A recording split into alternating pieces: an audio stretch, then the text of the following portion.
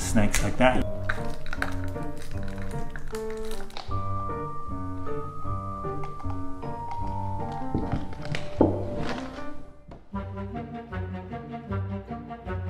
The immediate feeling from making an injection with snake venom is a feeling of just an intense burning sensation. It's like putting battery acid into your blood. I mean, it's really, really painful.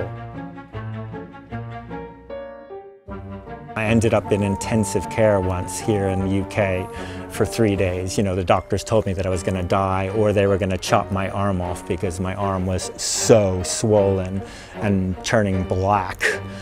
So I have had a lot of accidents with snake venom. It's an incredibly dangerous thing to mess around with, obviously, but I've learned from my mistakes and I have a very good technique now.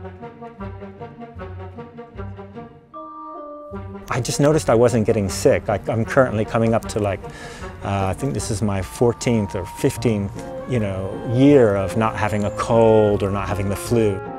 I'm 51 years old and, I'm always getting comments like, wow, you don't seem like you're that age.